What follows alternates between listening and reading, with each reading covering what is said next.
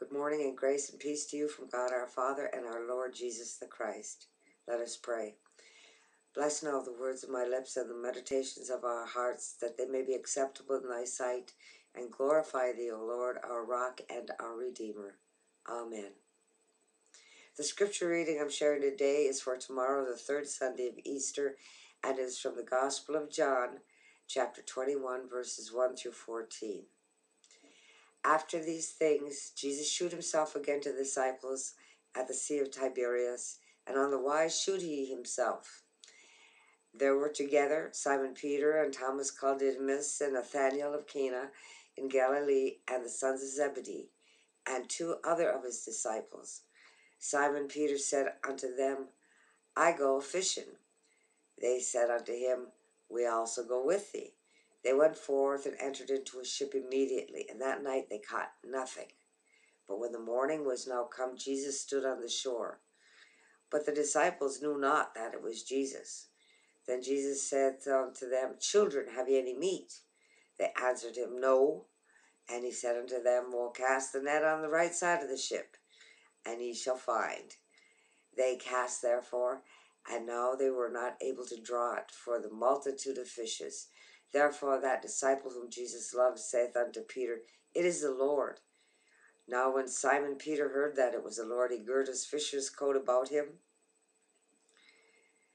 and did cast himself into the sea.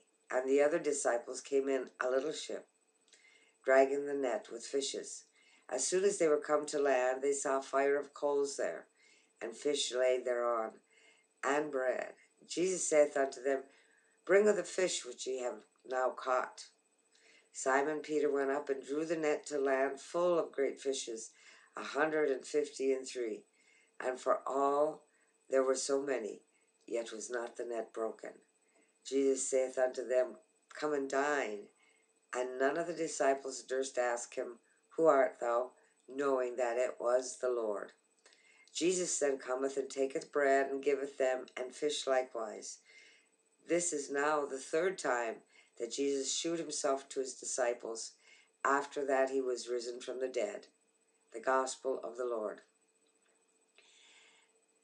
After the death of Jesus, disciples were out on the sea fishing. It hadn't been a good fishing trip. They had caught nothing to eat as of yet, when they saw a man whom they did not recognize standing on the shore. This man called out them to cast their net on the right side of the ship. They listened to this man, did as they advised, and the net was so full that they could not draw it into the ship. They then realized that the man on the shore was the resurrected Jesus.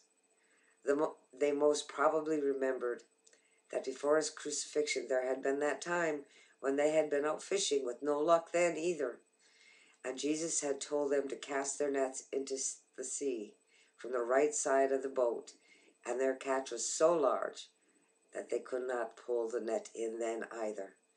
They listened to the advice of Jesus, and they were met with a most favorable outcome. Now Jesus has shown us a way to live.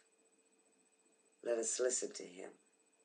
May God help us to follow in the way that he has shown us through Jesus Christ, our Savior and Lord. Amen.